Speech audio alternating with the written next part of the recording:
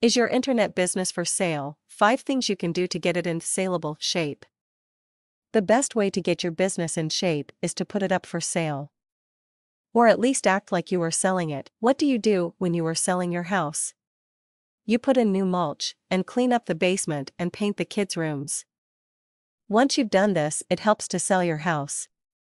Although after you fixed it all up you might start thinking you don't really want to move, the best way to spruce up your website is to act like your internet business for sale.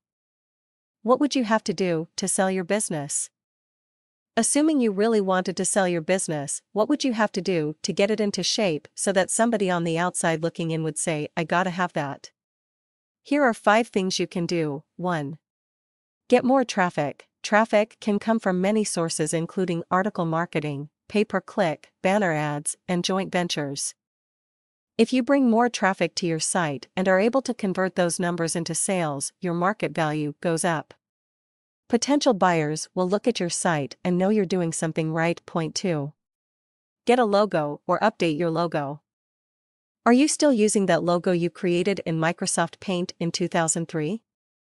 If you upgrade your logo, you are telling your visitors and subscribers that you're excited about going forward and making their experience on your site better all the time.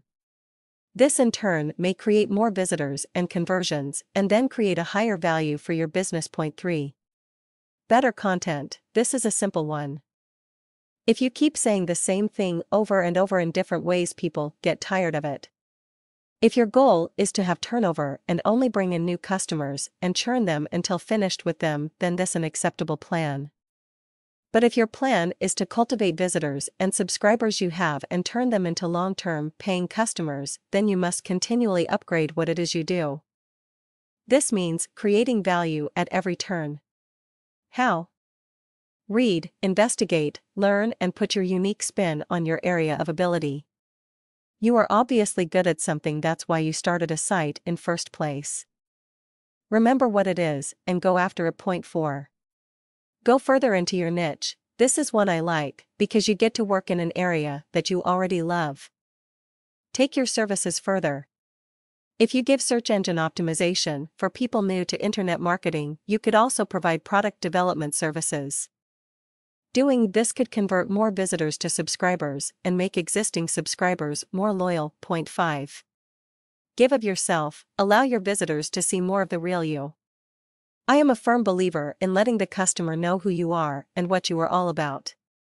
Some will love you, some will hate you, but there are many fish in the sea.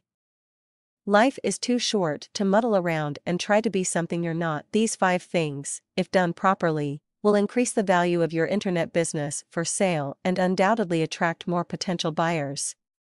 The problem though is after you've done all of this, you probably will not want to sell. It's a funny thing, isn't it? Banks won't loan you money until you prove you don't need it, and your business won't sell unless you want to keep it.